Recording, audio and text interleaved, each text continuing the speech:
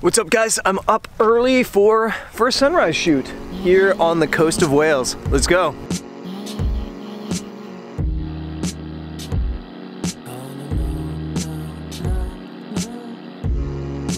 So remember back in Venice Beach when I used Trover, the app Trover, to shoot street photography or to find street art within the city? Well, here in Wales I'm doing the exact same thing, except for instead of street art, I'm finding landscapes. So from my hotel just down in Pembroke, I literally opened the app today and just searched around, and within like 10 miles I found this place called the Green Bridge of Wales, which actually looks like a really cool landscape photography location. So it's cold this morning, but I'm up to take some pictures.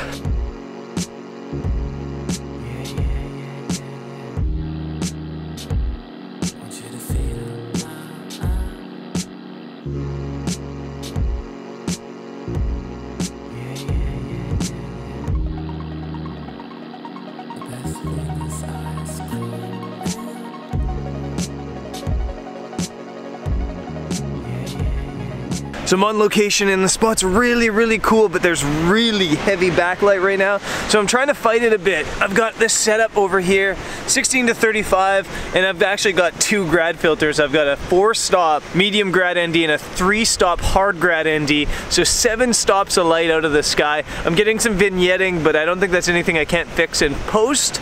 I'm using like a bit of the foreground here just to, you know, frame the image a little bit.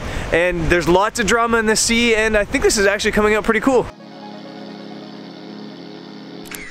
Like a waterfall in my head, like a river that is never running dry, like my favorite bar of chocolate. This always seems to happen. Oh, the sun just came up. I was gonna shoot that, but I'm too late. This always seems to happen. They've got the epic stuff that way and terrible light, and you've got this kind of average scene this way, but epic light. So I've got the camera pointing the wrong direction, shooting this fence line and coastline, getting that sky, and it's an okay image, but I should be shooting that, so I'm gonna stop talking to you and shoot that.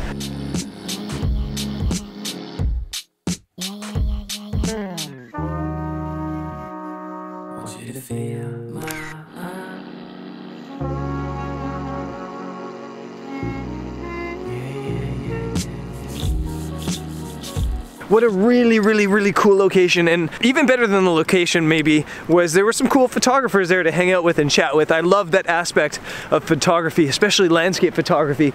Coming to a location first thing in the morning, it's cold, and then there's just people to hang out with, strangers to become friends with. Love that. And yeah, now I'm just gonna look around at some other spots here, trying to see if there's another location, maybe for the morning or something like that.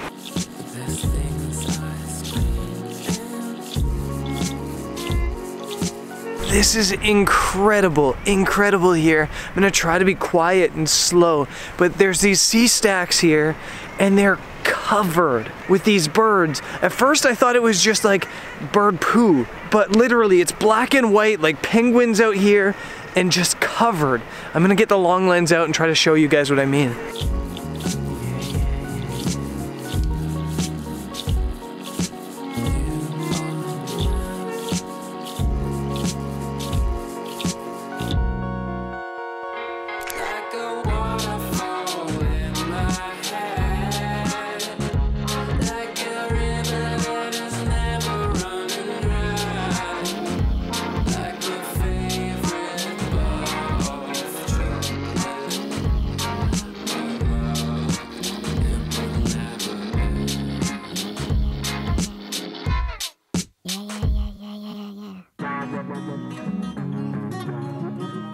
I want to talk quickly about weather. I just checked the forecast for this exact location and it said blue skies with maybe a few clouds.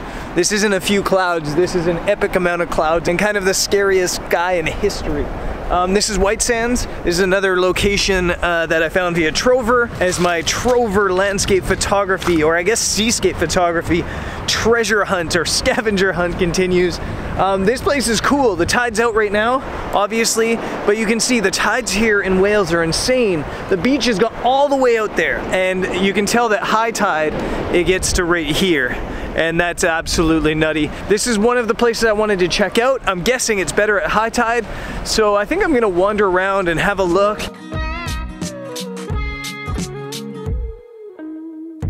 Like a waterfall in my head, like a river that is never running dry, like my favorite bar of chocolate, like a waterfall in my head, like a river that is never running dry, like my favorite bar.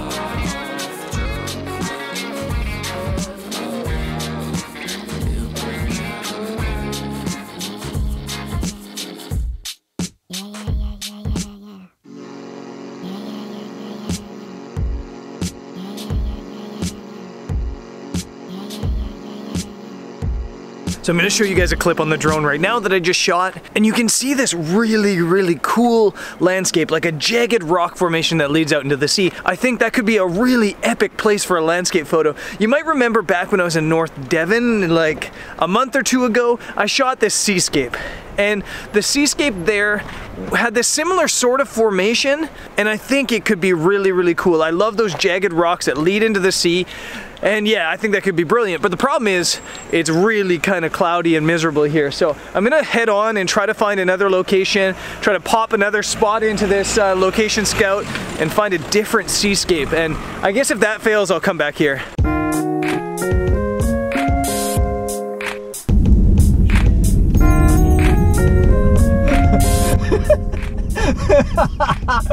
Oh, you know you're in Wales when this happens.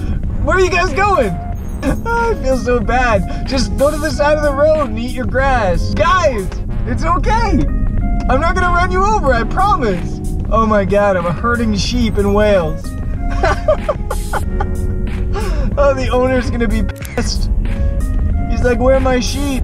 Okay, one has escaped. There, yeah, go, no. Oh my God. Guys, just go to the side, I won't hit you. Oh no, now I've run them into the village. Oh, the guy in this car is about to get shocked. Here's a bunch of sheep.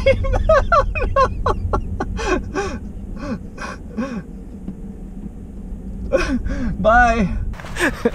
That was legitimately one of the funniest things that has ever happened in my life. Herding sheep in Wales.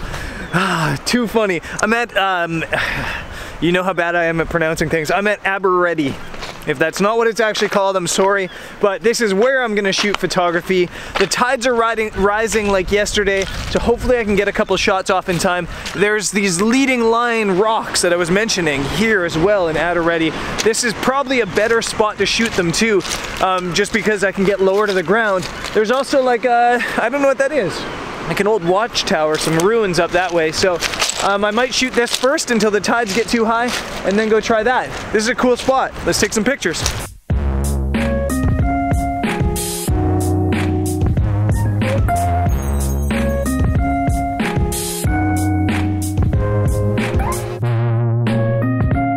So this is a pretty fun place to shoot, and the tides are actually perfect for this shot right now. They're coming in quick, but right now it's ideal, and I probably only get a couple minutes of light because there's a giant cloud on the horizon.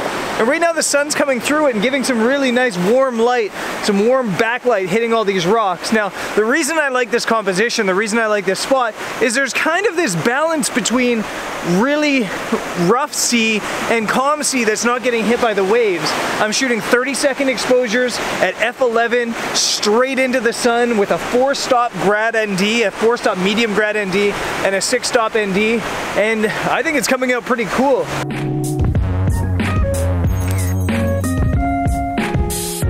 There's few places in the world you get better seascapes than Wales. This is just unreal.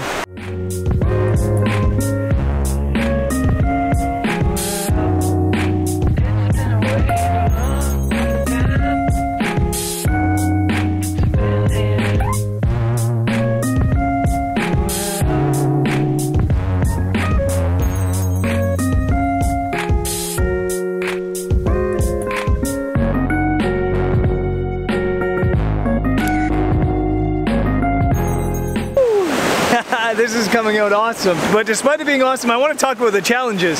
The biggest challenges you're gonna face when shooting seascape photography are keeping your feet dry, obviously, but finding balance in your images and finding leading lines. I was shooting straight into the sunlight and it was looking good, but now the sun's disappeared, so I'm trying to find other ways to work. And I have that ruin way up on the hill, and I think that's a really cool shot, but all the lines here, as you can probably see behind me, they all lead straight the opposite direction. So the way I'm balancing that is I'm trying to find rocks in the foreground that form almost an arrow leading right to that. And when I'm talking about balance, what I mean is I'm keeping a certain percentage of the power of an image, or the certain percentage of the capacity of an image in one part of the image, while also having an equal amount in another part of the image. So my foreground is like the bottom third of this image, and I need something to balance that out. It could be sunset, in this case it's the ruins up there, and as a result, by doing those things, I think I'm getting really cool images that are really visually pleasing.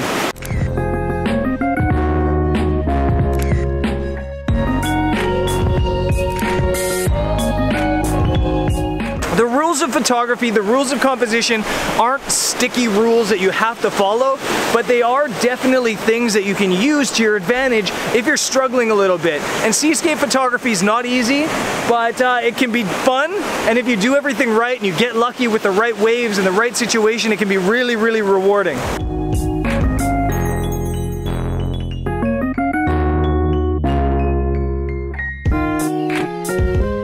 I'm having a little bit of a battle within myself now, not because I'm struggling with the images. Everything's coming out really nice, and maybe that's part of the problem. If I wasn't getting good images, I would sit around here and wait. But the tides are starting to rise. But I can see there's like a break on the horizon, and I think the sun might come through that and light this all up again, and that would be unreal and absolutely beautiful. But on the other hand, I've already gotten the cool images. I've already gotten the images I wanted. So I'm kind of deciding, or trying to decide, if I should go and try something else. And it's kind of the constant battle. Do I perfect something? Or do I try to get one cool shot and then get another shot somewhere else? And I don't know what I'm gonna do. I have no idea. Yeah, let's go for a hike. Let's go see if we can try something different. We got this shot knocked out. I've got to have faith that it's good. Let's go shoot something else.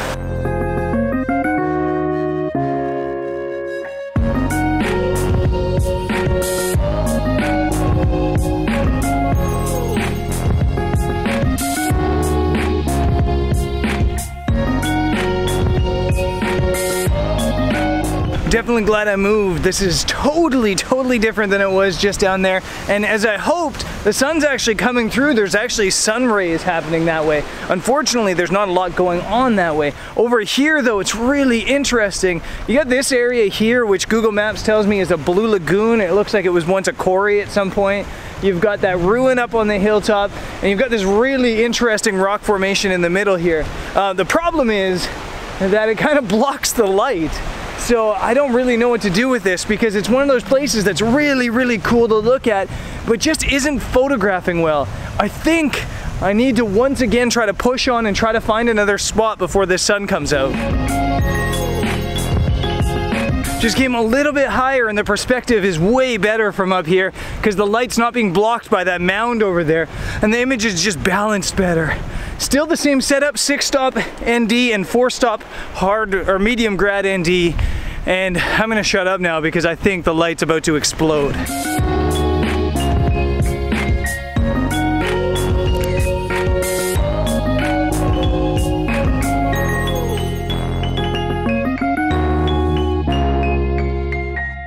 The light and the weather is just changing so quickly on me here that I think I got a shot there, and I am actually gonna try to get another shot somewhere else. I don't think I have time. It's 15 minutes until sunset, and I wanna go and see if I can get to that ruined building over there.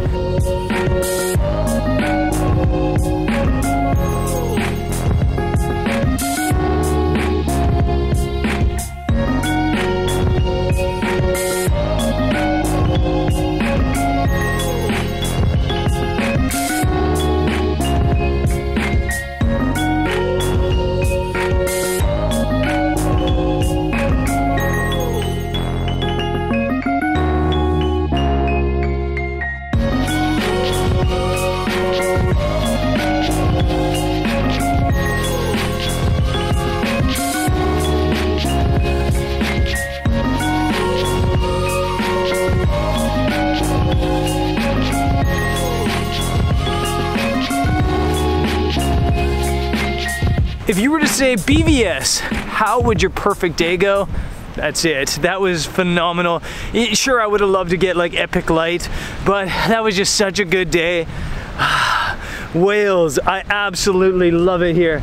Absolutely love the seascapes, love the openness, kind of the solitude, the driving, everything about it. And yeah, I guess that's it. That is totally it. This episode was sponsored by Trover, and it wasn't just sponsored by Trover, it was also helped out by Trover as I found all these locations, not using anything else except for the app, and then maybe a little bit of Google Maps to try to help find the perfect spot. But good day, and tomorrow I'll be at it again here in Wales.